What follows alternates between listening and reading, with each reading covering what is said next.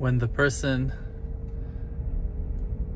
does not have an inner purpose or a divine and holy purpose in his life, so every difficulty and every challenge that he's facing is breaking his foundation, is shaking his stability, and makes him want to just lose it completely. And then he gives up to his anger, to his fear, to his anxieties, because he's losing the main things that are in the peak of his priority, that it's his comfort, it's his purposes, his ideas, his thoughts, his honor, might be even his fears. But when the person is putting a higher, a divine purpose to his life,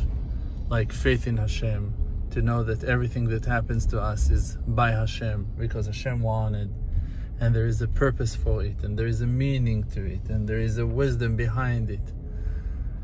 Or that a person can have even more simple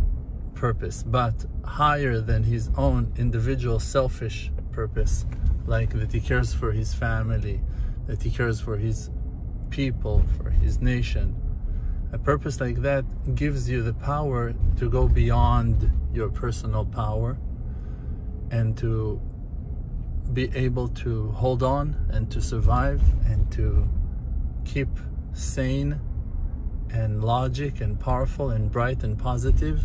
even in times of great challenges and great difficulties, because your purpose is higher than your individuality. Therefore, you're able to go beyond your individuality and the powers of your own body with its limitation, and to go above and to be ready to sacrifice and to build and to be willing to shine a greater light to the world that is surrounding you. May we find that power within us and shine it out to the world. Amen.